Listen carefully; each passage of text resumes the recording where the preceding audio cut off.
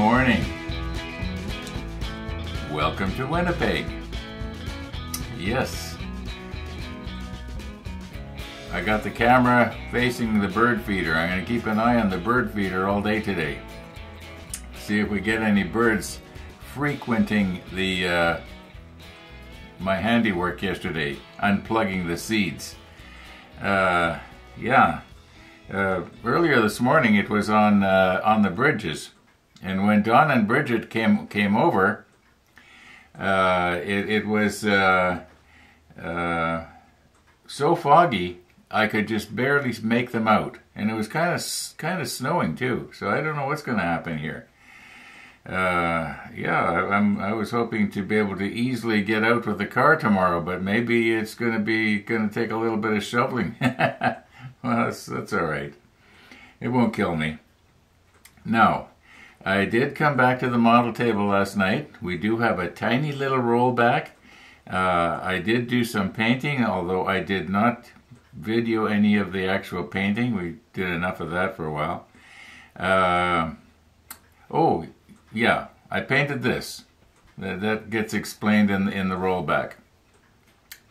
Otherwise, I don't have a whole lot to say here. Did you notice that the Muffins have their own theme song? Yeah, Arlene's Muffin has its own theme song now.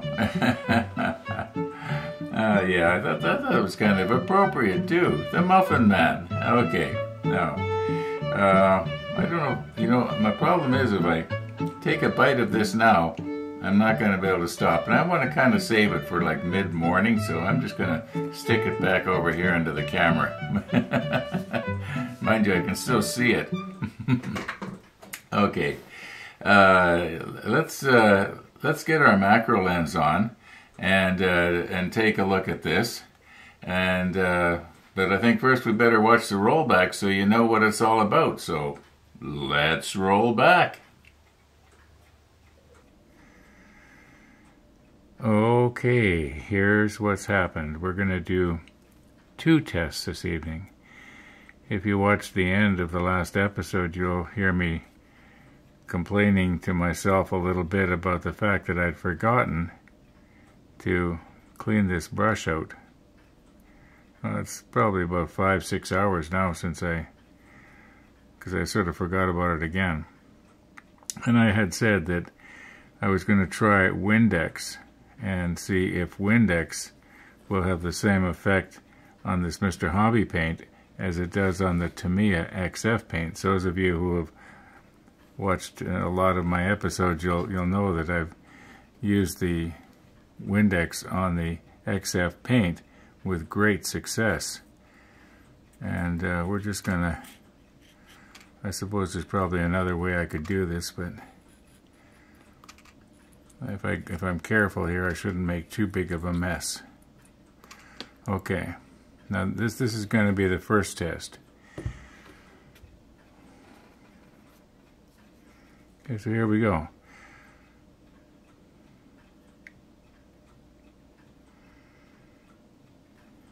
No, it's dissolving it. It's dissolving it. Not as fast, but it is gonna. We are gonna get our paintbrush back. So that's good. That's good. I was afraid that it wouldn't, because this Mr. Hobby paint seems to be a little bit, well, for lack of a better expression, better quality than the Tamiya. It just seems that way. In other words, it seems to stick to stuff better. I got a comment from Jeff Donahue, and he was wondering how well will it stick to photo etch. So that's what that photo etch there on the left is all about. It's a piece of scrap photo etch left over from the Hood build. Anyways, I was mentioning to Jeff that I had got some of this paint on one of my tweezers here this afternoon. I guess it would be this morning. Anyway, I didn't notice that it was on there, and when I went to, it had dried on there, and I was really surprised at how well the Mr. Hobby paint stuck to the metal tweezer. So what I'm going to do is I'm going Okay, so this works. All right, we don't need to mess with this anymore. I'm just going to press stop here and recompose. Okay, so what I've got going on here is some isopropyl, 99%, on this cotton bud here. I'm just going to hold this down so that it doesn't catch and slide around. But I want to make sure that I've cleaned this off really good, because undoubtedly this has been handled a lot by the corners, and there will undoubtedly be a lot of grease on it from my fingers. So we're just going to make sure we get this, you know, more or less pristine here. I don't think there's anything on there now, or at least there'll be very little.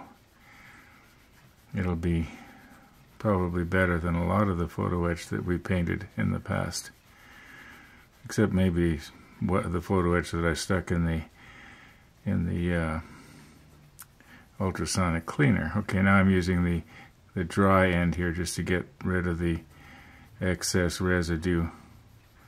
Okay, we'll let that dry for a minute or two. I'll just raise it up off of the green cloth, and then we'll put some Mr. Hobby paint on it, and we'll let it sit overnight and see how it looks in the morning. I'm hoping this is sort of what you had in mind, Jeff. Okay, I'm just using a self-locking tweezer here to hold it up off of the cloth, so that when I press on it with a brush, it's not going to go down. And we'll use the brush that we cleaned up. And I don't think we're going to need very much, are we? I suppose it'd be probably better if I was to spray it.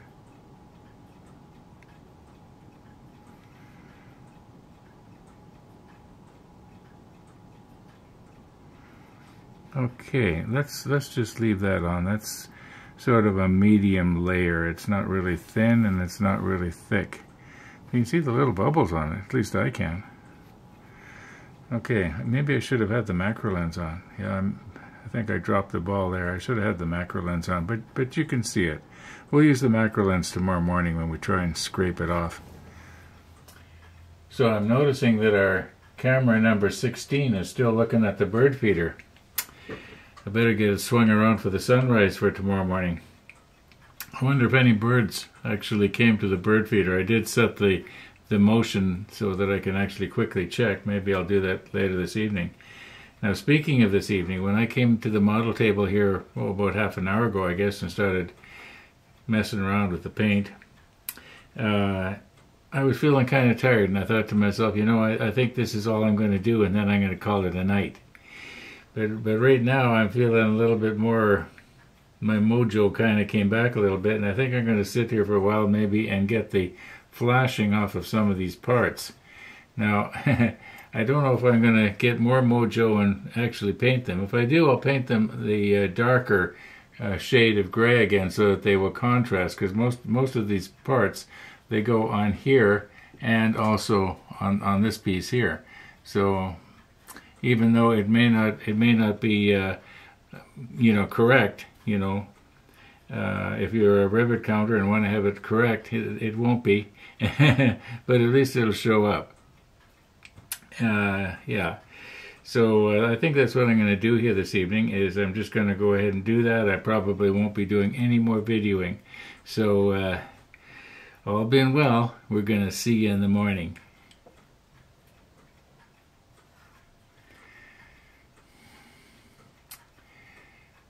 Maybe I better wear my other glasses.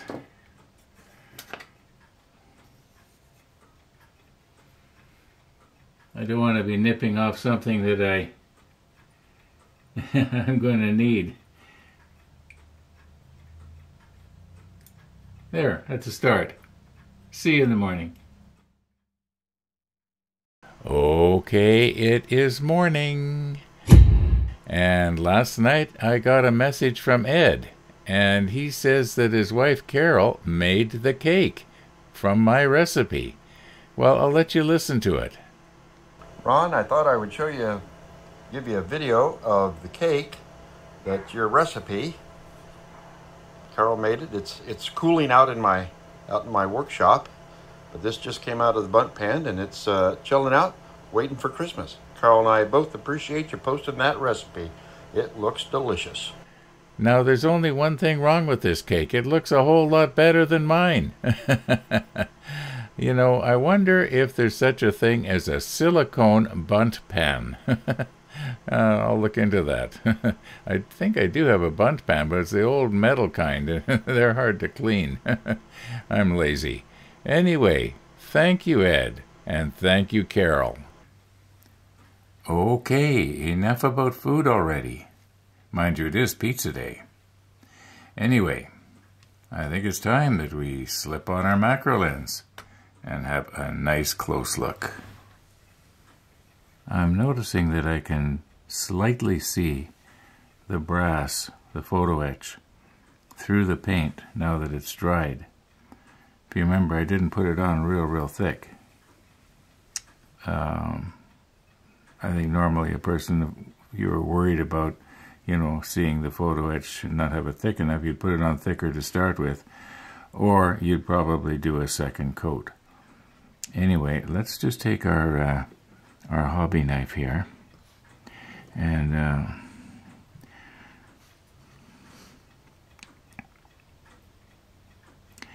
I don't want to press too hard because you can scratch anything off with a sharp blade like this. Now, what do I think about, and does it seem to be on there better or worse? And let's try something like my fingernail here.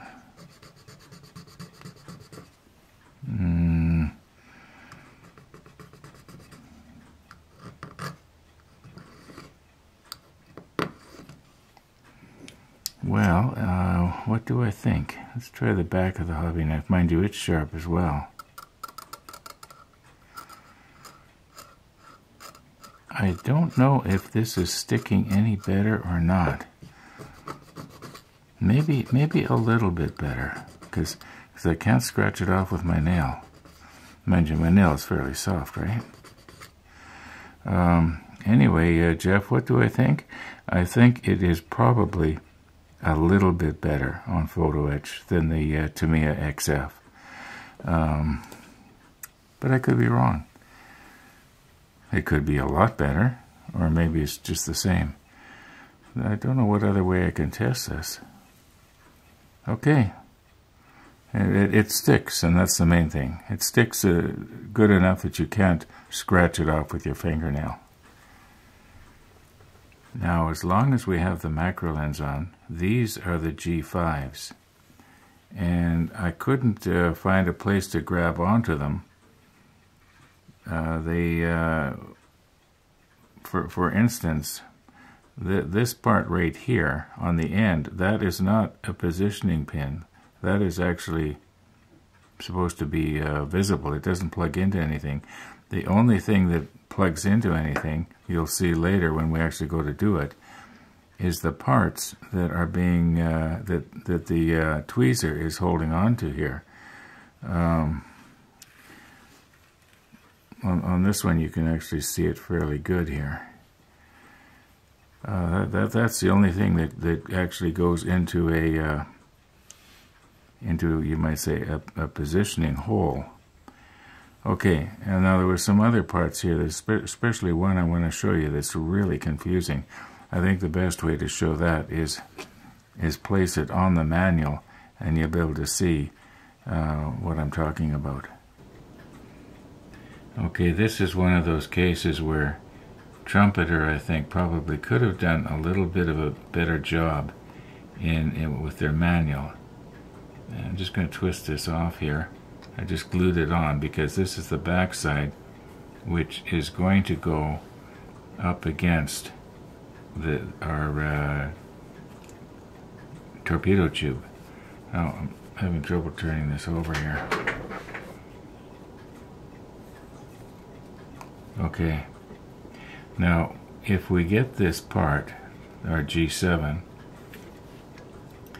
in orientation to the drawing, it's like this.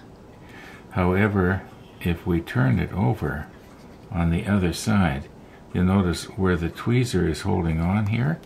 Oh. okay, where the tweezer's holding on, there's a little hole right there. And why would there be a hole there if we're going to have to mount this like this? Because it clearly shows, you know, like this. And I can't really put it on the other way because of where this slot is out here at the end. If I flip it around 180 degrees, then it bangs into the hinge on the so it has to go like this. And well, it's pretty hard to do on camera, but you can see. Yeah, why would that little hole be there? I mean, is it a case of, you know, that it is supposed to go on like this somehow? Although, yeah, is it supposed to go on like this? And it's just not clear. It's confusing, in other words. So I'm gonna hope that I'm doing it right, and I'm going to be you know, putting it on the way the manual says. In other words, like this. Let's see if I can get it on there. I gotta reposition here a little bit here. Sorry to be getting everything in your way. I guess I can always dub out the nonsense, can't I? Okay, now that should just fit right in there. Okay, now this is mounted at where it's supposed to go. Anyway, and one more piece here. Let's just get this off here. I guess I could leave it on. That's all right.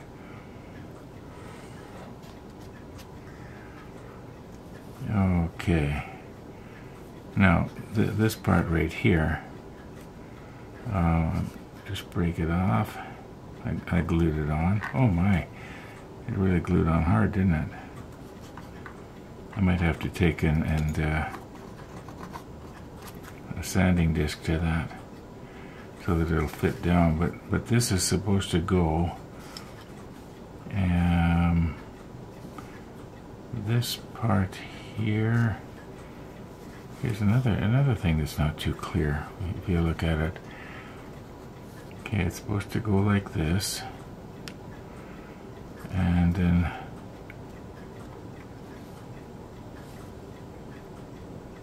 it's supposed to go like this, maybe. Yeah, it sort of fits. It sort of fits, but not real good. Trumpeter, trumpeter, trumpeter. I can sort of get it in there. I'm trying to watch the monitor with one eye here so that I can see what you're seeing. Otherwise, half the time I'm going to be doing it off camera and not realize it. I think it's supposed to go like that. The only thing I can see. Yeah, these parts do not mesh up well, do they? Okay, think about it, I guess.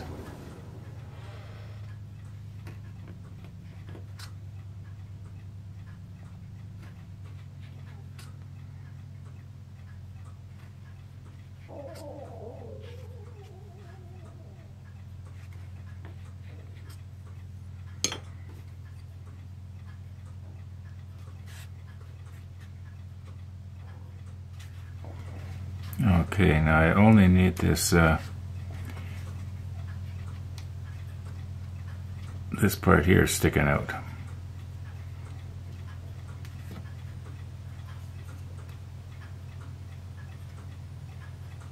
Just so I can brush it. Okay, you get the idea.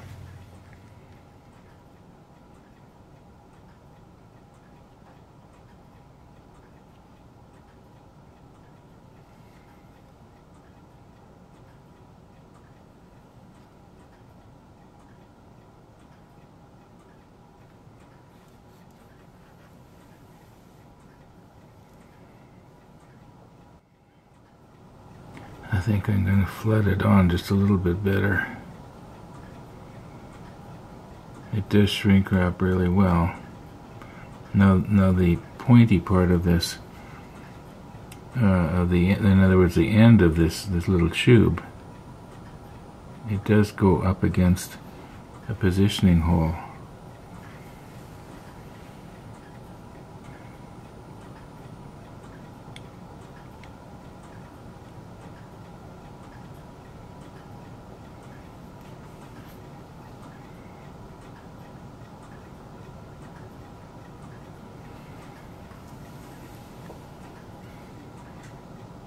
Maybe that's a little bit more than I needed.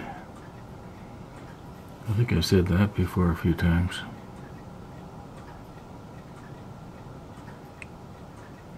Okay, now this will shrink. I'm going to just give this first one just a little bit more here. I think I may not have got all of it. It's hard to tell. Once again, you can see it a lot better than I can. I've said that before too. Okay, we'll let that dry, and it is what it is. Now, here's something I don't think we have done in this build before, and that is we put a person who is supposed to be to scale, like this is supposed to be a 1/48 scale of me. And notice the motorcycle slippers. Yeah, Gabe made this and brought it over when he was here the last time.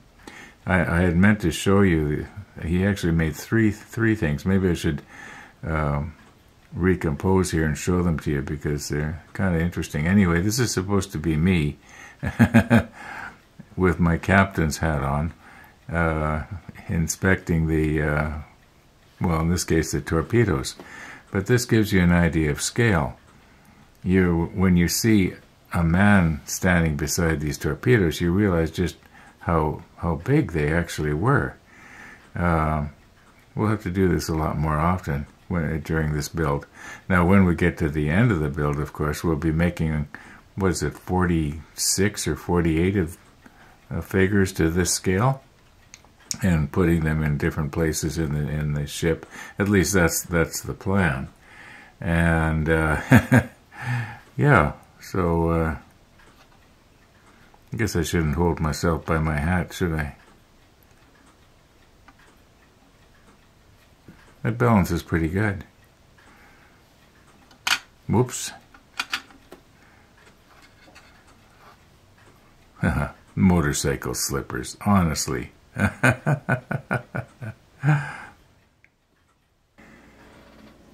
Okay, this one you just saw. And this one is the same thing, only it's got a little base. And it looks like a toolbox. And Gabe said he did his best to make it look like a Honda Rebel.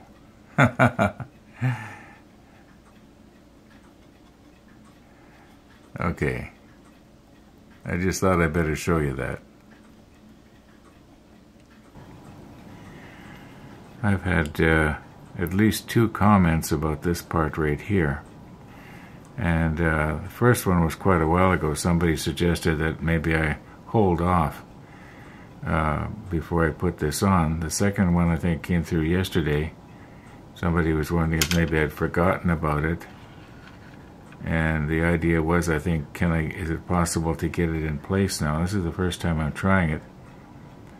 I'm just doing sort of a dry fit here before I put the glue in. But you can see there's it's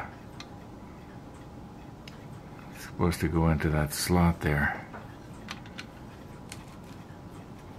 Oh yeah, that's going to be all right. It seems to kind of line itself up. Obviously, this end here is supposed to match up with something. Okay, let's just. We've already got that in there. I think I'm going to use the.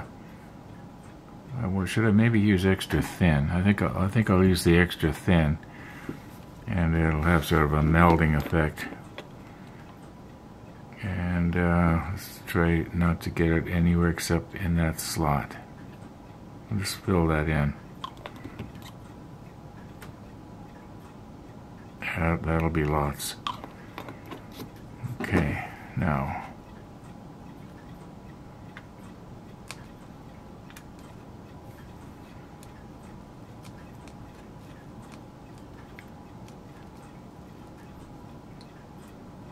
Yeah, you can see it starting to ooze out there. That's going to make a real tight bond once that evaporates.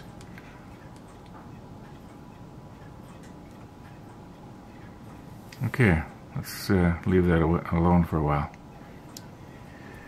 Okay, here's what's happened. When I was manipulating around with this thing a few minutes ago, just trying to press it down, I was picking this up in my hand, and the torpedoes have come loose off of the tray here.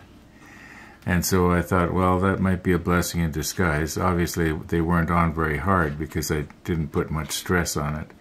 So I was thinking, you know, now we can sort of check and see how is this going to come in relation to this bulkhead that goes on.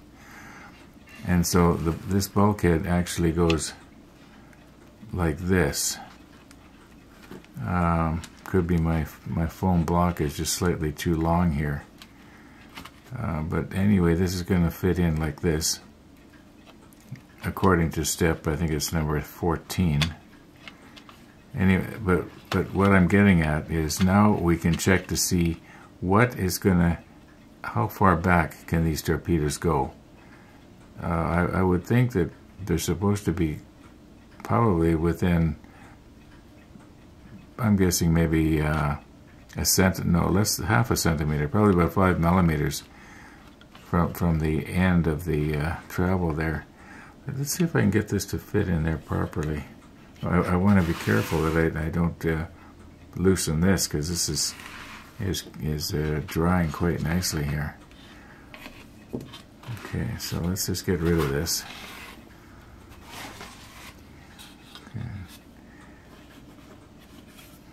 Okay, this goes in like this. Yeah, that's gonna fit. Oh yeah, that's gonna fit okay, I think. It doesn't seem to be fitting too good right here where my finger is. Why is that? Oh, I see why. I see why. There's flashing right there. I missed that. I got the other ones, but I missed that one. Okay, I'm going to get that right now actually, and then we'll try it again. Hey, this might be a real good time to try out these chisels. I think probably the larger one would be good. I'll put the macro lens back on. Yeah, I think this one right here would be the best one. Yeah, it should be nice and sharp. Don't hurt yourself now, Ron. Okay, we'll get the macro lens on and see if we can chisel that off.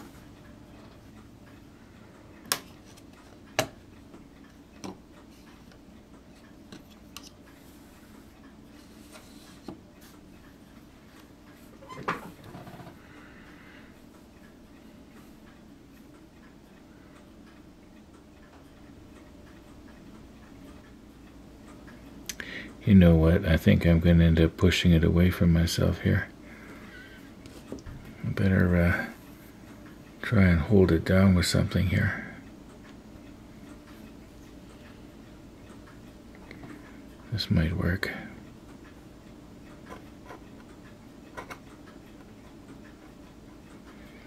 This is the first time I'm using one of these. I keep forgetting about them.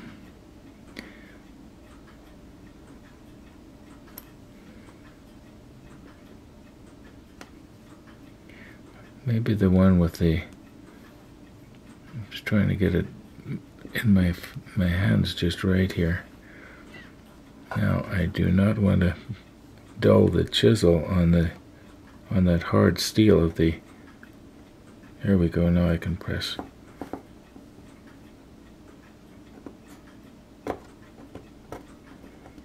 Okay.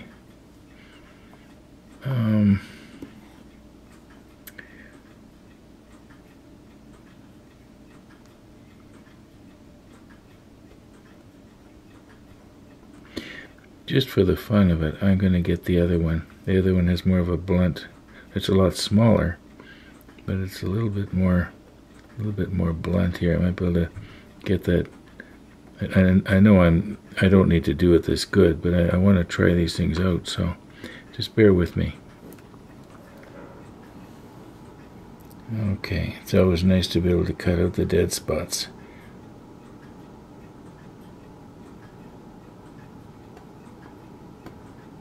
Oh yeah, I can see where something like this could be very useful in a place where you had flashing in sort of an area that, you know how sometimes they put the flashing in the wrong place.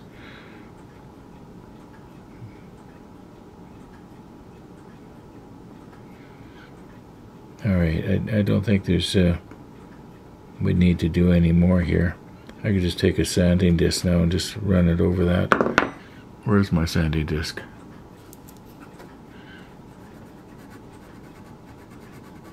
Did I say disc? I meant stick.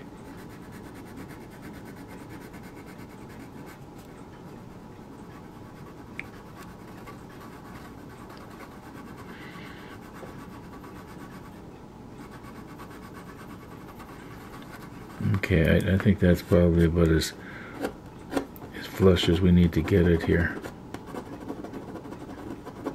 Okay, let's try our parts together now.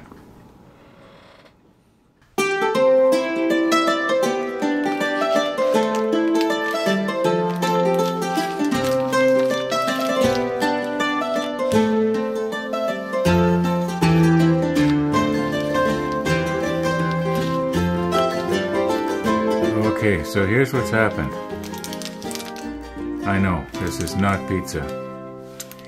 But for the last 2 weeks, I have been pigging out on stuff like pizza and that kind of stuff. And tomorrow I'm supposed to be going out for Christmas dinner. And I've got to take it easy today. Otherwise I'm not going to be able to really enjoy myself tomorrow. And yet, what's the difference, right? I've been picking out for 2 weeks. What's one more day? But I'm gonna try and be good today. So this is as close to pizza as we're gonna get.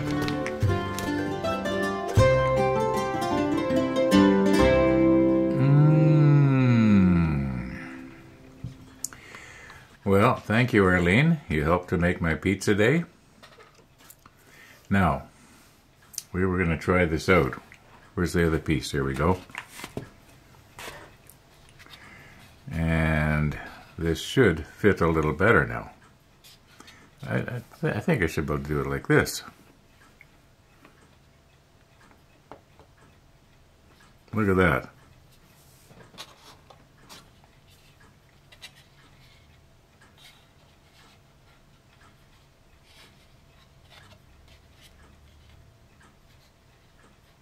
Okay, now the torpedoes,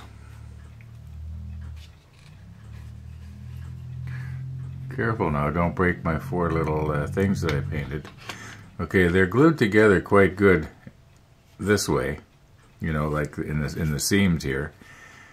But I was wondering, do I really need to glue them down? I suppose if they weren't glued down and this was just sort of rattling around in there, it's possible that I think they're always, I think a person's always able to get at them though. Okay, there's another plot. The deck mounts on right here, and I think it pretty much. Oh yeah, the bottom of the deck should clear the top of the torpedoes. But maybe we won't glue these down. Maybe we'll just put them in place. And I mean, you know, if these things rattled around and got out of place, I think a person can get your fingers in from the side, and well, I guess it would be from this side, and move them and straighten them out. Okay, we'll worry about that when we get to it. It won't be for quite a while. Let's move on in the manual here. Yeah, just let me recompose here. Okay, I know we're in step 5, but I've paged ahead to step 10 here because I wanted to see how do these tubes look when they're all in relationship to each other the way they're supposed to go. And this one right here is actually is A, and it goes on the bottom. And when we realize that it goes on the bottom like that, then a person can see that how this part is supposed to go. Okay, it's supposed to go something like this. And then B would go on the other side, but on the top of it here we would have C, tube C. Okay, so now I know that this part that I just slipped off on me is supposed to go. Okay, it's supposed to go on the top of the tube, not the tube on top of the part, because it actually could be made to fit that way, sort of. Okay. We do have some little pieces that have to go on this tube right here, like this piece that... Did I glue that on? Yeah, I did. No, I didn't. Yeah, I think I did. I can't remember. It's stuck on there anyway. Oh no, I didn't. Obviously. Okay, let's glue it on. And also the part that goes across the top, and then that one of these little guys that we just painted up here. I think I should be able to handle it. I'm trying to pull it out here. Okay, yeah, it goes on something like. Maybe I should have the macro lens on for this. It goes on, I can't pick it up. You can see that little dimple right there. It's got to go on something like that. But yeah, I wonder how I'm going to glue that on so that it doesn't make a mess, you know, and have the dark paint bleed into the light paint and vice versa. I wonder if I should use some PVA glue instead of... I have to think about this. Okay, I've paged way ahead and right up to 17 here, which is the very last step in the forward torpedo room module. When we get to here, we'll be putting together absolutely everything, and we will be then moving back a module and doing another module. Okay, what I was going to do was I was going to glue this in place, and then I was looking at the diagram, and it appeared to me that there is nothing that goes in this slot. Okay, so let me zoom in a bit here. Okay, I'm going to use Chris's file here as a pointer. Okay, this slot that I've got the file in is actually this slot right here. There is nothing in there. Yeah,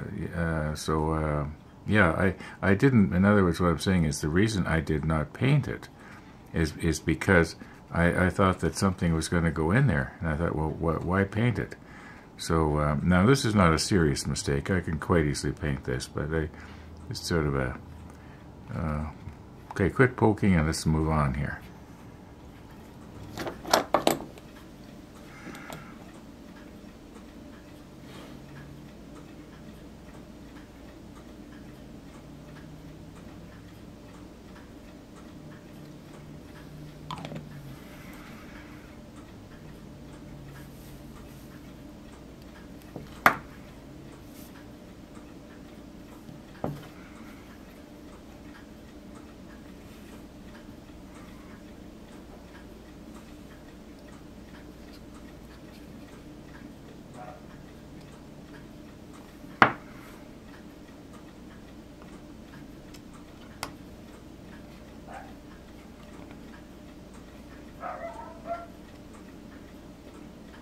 Oh, I can hear Misty barking out there. why she's barking at my door. She was just here about 10 minutes ago. I guess she figures if it worked 10 minutes ago, it'll work again. Okay. I think that's going to stay on this time.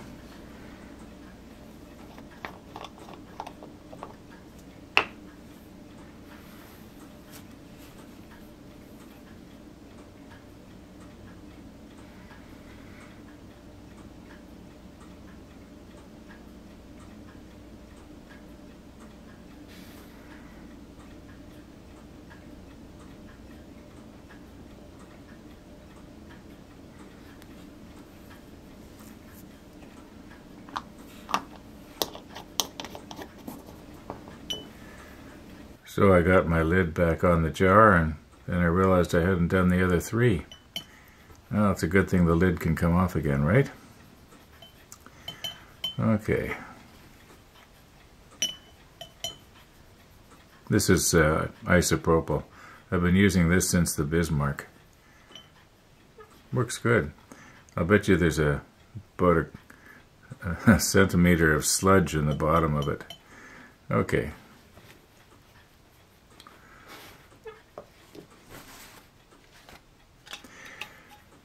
I better go check and see how much footage we got going on here. Well, as it turned out, we got a lot of footage going on.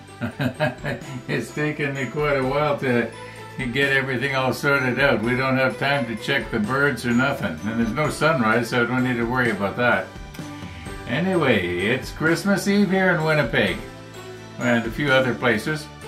Yeah, tomorrow Christmas Day, I've got commitments, so yeah, we'll see you in the morning, all being well, but it's probably going to be pretty short. Yeah, so I gotta call her quits here.